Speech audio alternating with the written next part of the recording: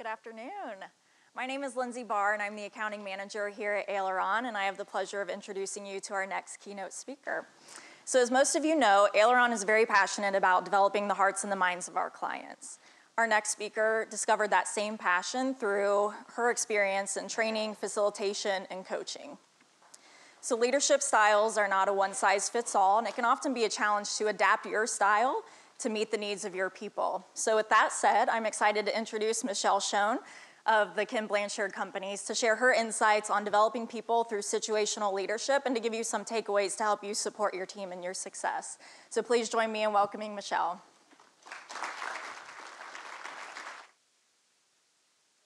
Thanks, Lindsay. Thank you. Well, you guys are a really cute bear. Let me just tell you, I haven't seen a cuter bear out there. I'm Michelle. Thank you for having me today. I wanted to start by letting you know that I was born into a small business. And I actually grew up and went to college because of a small business. I've lived and breathed in a small business. And now I work for an amazing small business, the Kim Blanchard Companies. And we support a lot of large companies, but my role in particular is to help support independent contractors, wonderful partners like Aileron that utilize our content, and colleges and universities across the country. I wanted them to play Mellencamp in the background, but that didn't happen, and I didn't see anyone starting to tap their feet when I was doing the small business. But I have a huge passion for it because, like Nicole said, I really feel like you are the heart and the soul of what changes a community. And you are what changes people's lives. And at the Blanchard Company, that is what we focus on, is how you help your people. We believe that that is really the future of how your organization will continue to thrive. So as the doc model, and you look at strategy and you look at business development, we too look at it that way, but we look at it a little bit more like a pyramid. And at the top of the pyramid is your vision, is your strategy, is your goals, and where you're going. But the bottom is actually your employee engagement. And your employee engagement is all about how do people feel about their jobs? Are they getting their skills developed? Do they know what's expected of them? Is it clear, and do they know what a good job looks like? So often people don't know what the expectations are. If employee engagement is where it needs to be, then guess what happens to the other part?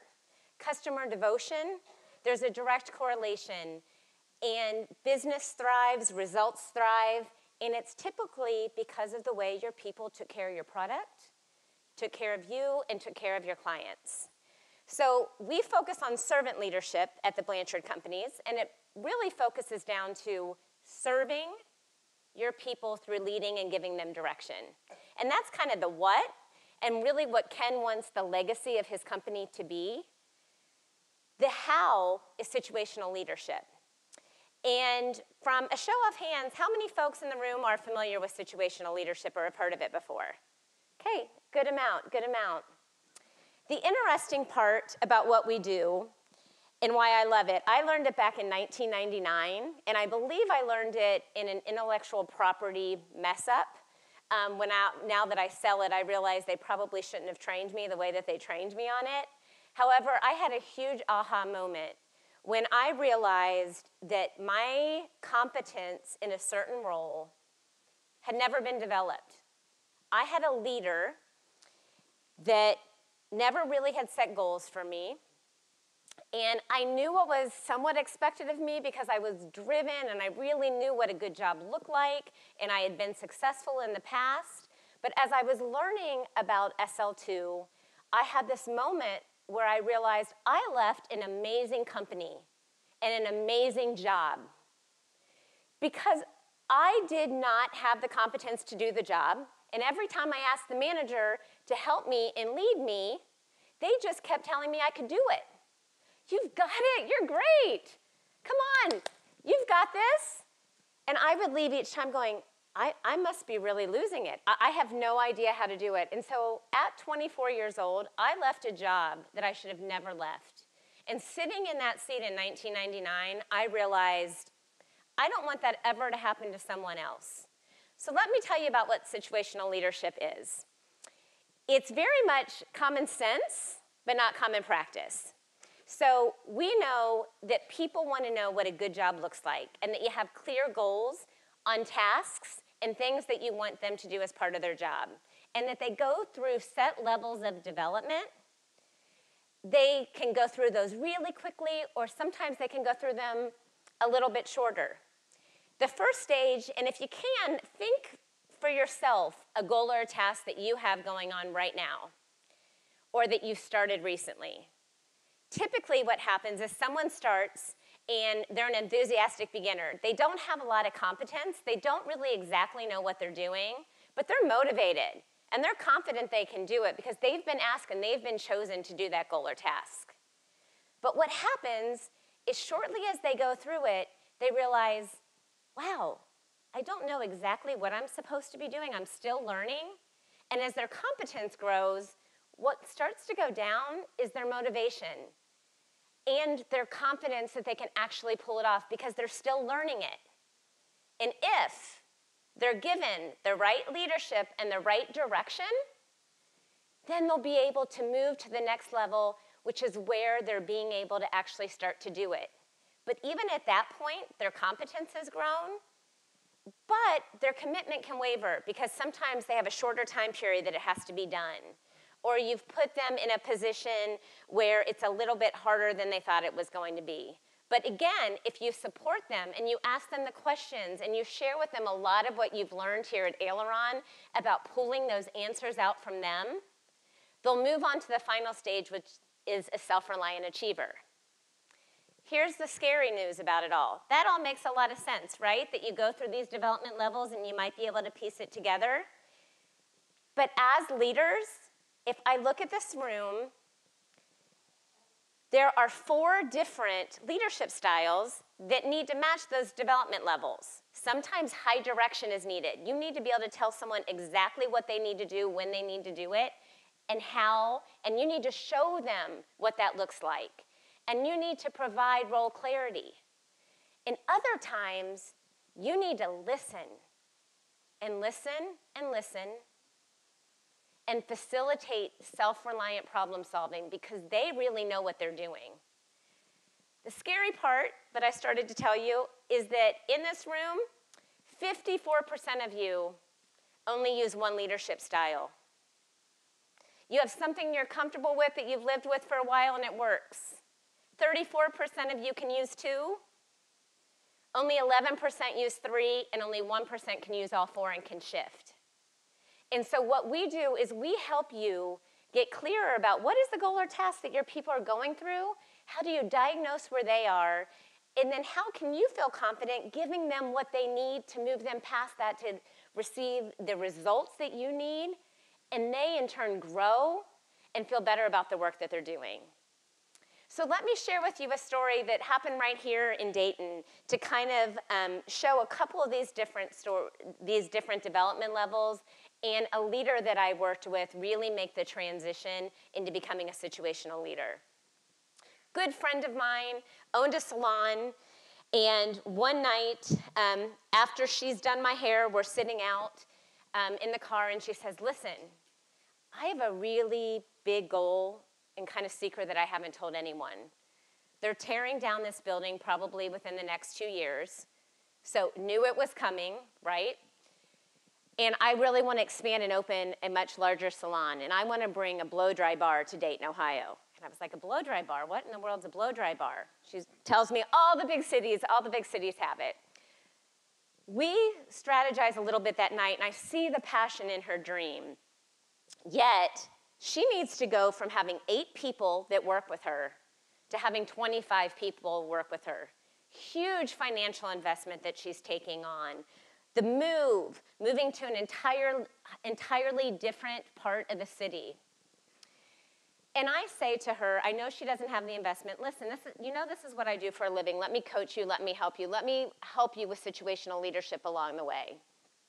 And we have the very first meeting. I'm like, you need a leadership team. We pull her leadership team together, And they all come prepared. We go through all the work that you've done. We do vision, we do strategies, we do values, things that they had never done before, and we establish that. And then we get to one of the second or third meetings, and we start talking about actually switching to a brand new scheduling system. And people have done the research, people have pulled it all together, her staff comes, they start sharing, and they start sharing what they found and some of the gaps that are coming. She immediately jumps in and says, oh my gosh, this sounds like an issue. I need to call tomorrow, and I will cancel this, and we'll go back to the old one. The faces on her people absolutely fell. They had already spent almost 3 months working on this. And I said, just a minute. What's the goal again? Why are we moving to this? Let's get clear, because we have to move to the new business. So if that's the goal, then we need to stay true to that, and let's determine how we can fix it. So we brainstorm all that, come back around again, and she says, I just think we need to stick with what we're doing. We decide to put that on hold, won't share the rest of the story, but the debrief that she and I have after is, what happened there? We just took all of the energy. You had your people that were competent, that knew solutions of what to find, and we just kind of steered it off. And she's like, well, that's what I do. I'm the owner. I'm the one that's supposed to make the decisions and make the direction, and I need to do it, and I needed to put a bow on it so that we could move to the next step. Okay, we got to go back to starting to talk about situational leadership, because what you just had is you had people that were solving your issues. They were capable. They had done the work, but what we just took away from them was their motivation and their confidence. And guess who's now doing the work again? Guess who now took it all back on their plate? So we fast forward about 1.5 years. We made the move. We got to the system, and scheduling comes up again. But this time, it is how you're actually scheduling all of the folks that work there. Because at this point now, we're good. We've got 25 people. We are hitting our numbers every single month, and we're actually thriving in this new location. What happens at that point, though, is that with all these additional 25 people, what do you think starts to happen? There's a few more customer complaints. There's a few more issues that start to happen with just employees.